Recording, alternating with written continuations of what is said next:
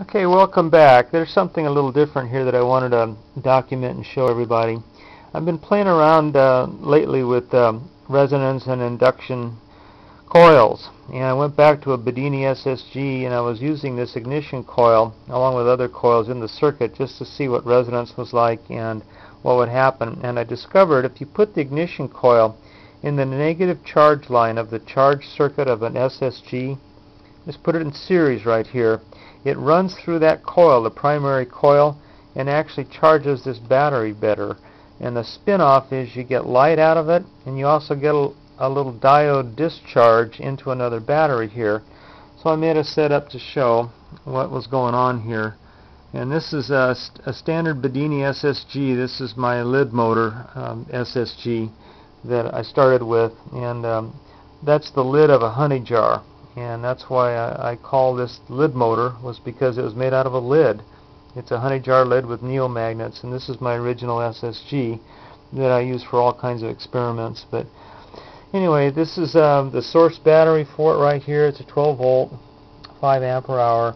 There is the amp draw currently. It's about 150 milliamps coming off of it, and there's the charge voltage right there. The charging battery, you can see the voltage on this is actually higher. It's 13.5 volts right now. Identical batteries, these are two identical batteries, than the source battery.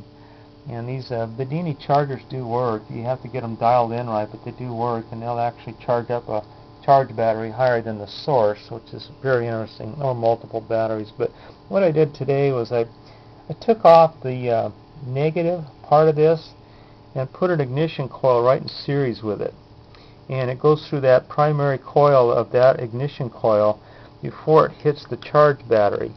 And the spin-off is on the secondary winding. You get high voltage, and you can run a dim CFL, modified CFL, and you can pull off voltage off of the negative part of the coil and put it in a battery or capacitor. Now this is a big capacitor, 1300 microfarad, 100 volt, that I have a load. It's a 110 night light. The load's holding this at about 1.5 volts. I'm going to take the load off of it and watch the cap climb. And this is energy coming into the cap, and it doesn't affect the charge battery. This is independent of that, and it doesn't affect the draw either on the source battery. But anyway, that's climbing on up. This is something else I wanted to demonstrate. Notice there's the CFL running. Watch the spark on this. See if I can keep from getting hurt here.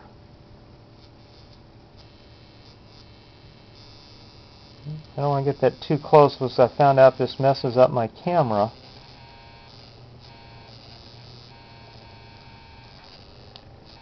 But that's high voltage, folks. That's I don't know how many volts, but that's just like a spark plug down there.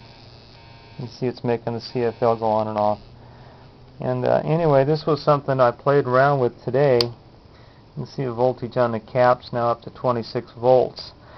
But yeah, this was something a little different. And like I say, this is just a standard Bedini SSG. It's got a charging circuit on it on its own right now. But this was something that I wanted to show. Somebody else wanted to try this. Just take your ignition coil CFL and put it in series with the charge battery negative line, and then you can make the light go, or you can peel off some more charging on the diode negative of the coil. And that's my little demonstration for tonight. The Bedini SSG with a secondary CFL charge circuit.